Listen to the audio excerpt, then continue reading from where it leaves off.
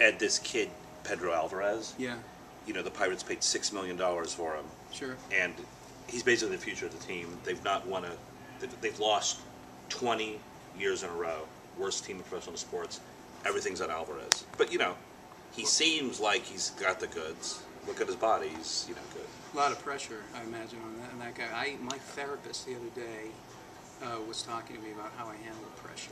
And, of course, not well. And I snapped at her. And, you know, you're supposed to get stuff off your chest. That's when you really progress. But I probably shouldn't have yelled so loudly. I think I kind of scared her, even though she's a veteran.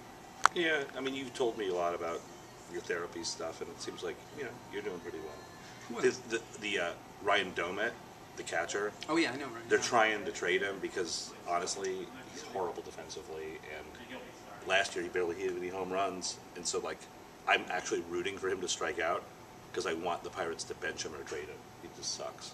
My aunt, I was talking to her the other day, and I hadn't talked to her in a while, and she said that I was defensive. And I got to tell you something.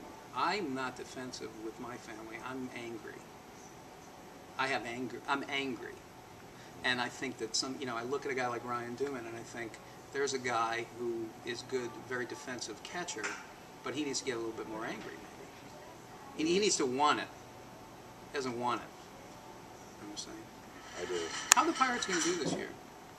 You know, everyone's picking him to do last. I just think that if Clint Hurdle's their new manager, hopefully he'll, like, weed out the fat and get them to at least play 500.